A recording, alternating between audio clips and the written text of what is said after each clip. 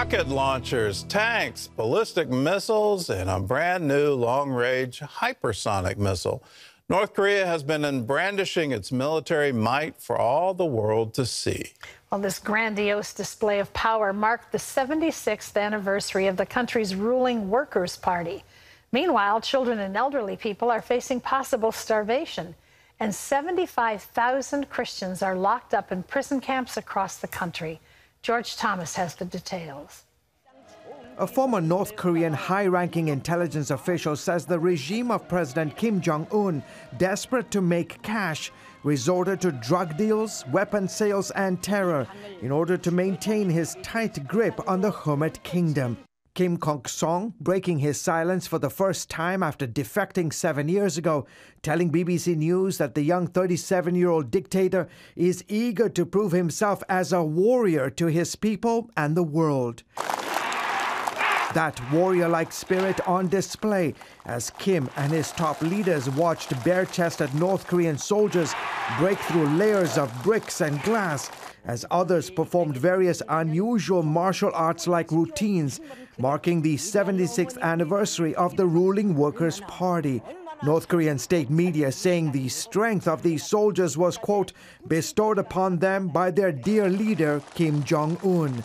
This week, North Korea put on one of its largest displays of military hardware and advanced weapons in decades. His arsenal is becoming more sophisticated. Flanked by rocket launchers, tanks, and intercontinental ballistic missiles, including this new long-range hypersonic missile, Kim Jong-un vowed to build an invincible military to counter America. All of these efforts, trying to accomplish multiple goals with different missile systems. North Korea tested several nuclear-capable weapons in September that could reach targets in South Korea and Japan, including U.S. military bases there. The effort there is to, in a conflict or in a near conflict, to give the United States a pause the United States coming to South Korea or Japan's defense.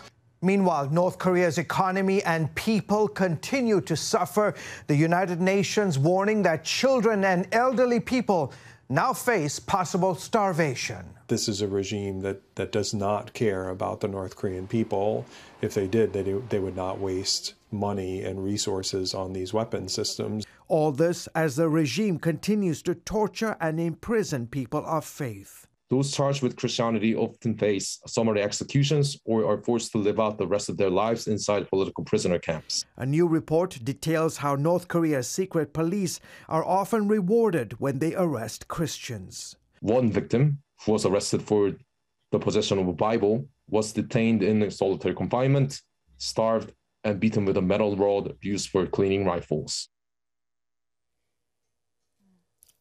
Pretty alarming. According to Open Doors, North Korea is the most dangerous place in the world to be a Christian. Some 75,000 North Korean Christians are reportedly in prison camps across the country. Gordon and Terry? Well, George, tell us what a hypersonic missile is. That's a new one on me. I hear reports Russia's working on one. China supposedly tested one back in August. Well, what are these things? Well, they go really, really fast. And in fact, the Chinese just this weekend tested one of these hypersonic missiles. In fact, not just this weekend, they reported that they did one of these launches back in August and literally goes around the world, around the Earth, and hits its target right spot on. And North Korea unveiled one of these during the 76th anniversary this past week, and then also tested it back in August. But this is supposed to be a game changer in the region. The question is whether these hypersonic missiles can, as it goes into the orbit and then it returns hitting its target, whether it can withstand the heat as it makes its re-entry into the Earth's orbit. That's the big question, whether, the U.S. Army said back in 2020 that the North Korean regime has currently between 20 to 60 nuclear bombs and the ability to manufacture close to about 6 new bombs each year.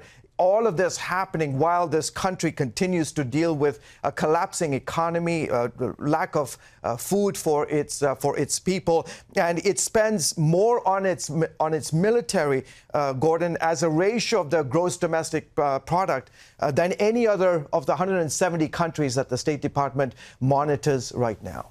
Well, George, describe what life would be like for North Korea's Christians who've not been discovered and taken to prison camps. Over the last 25 years, as I've been reporting on North Korea and have had a chance to meet with several defectors who moved to either Taiwan, China, or South Korea, describe a life where there is absolute fear. There is no trust with members of the family, because if you become a Christian, you don't know if your son, your daughter, your mother, your father is going to feel the pressure to rat you out and to tell the authorities that they have, or a member of your family has become a Christian.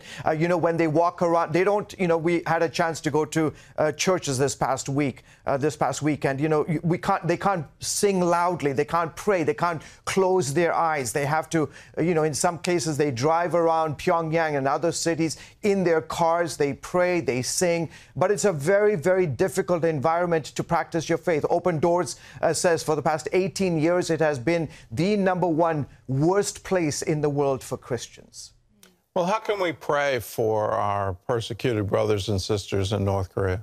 You know, Gordon, what I've heard, whether it's from Southeast Asia to the Middle East, those who endure horrific situations for their faith, they always say, you know, George, don't pray that the persecution will leave, but instead help us pray that we will have the spiritual backbone to withstand, to continue to talk about Jesus Christ, to talk about his love.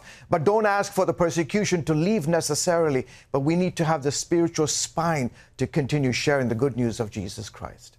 That's some amazing courage. I'm still going to ask for it to leave. Yeah. I'm not going to keep. No, I don't want the persecution there. It would be great if Korea could become one nation again. That would be wonderful. Well, George, thanks for joining us. You can always get the latest news and more by downloading the CBN News app.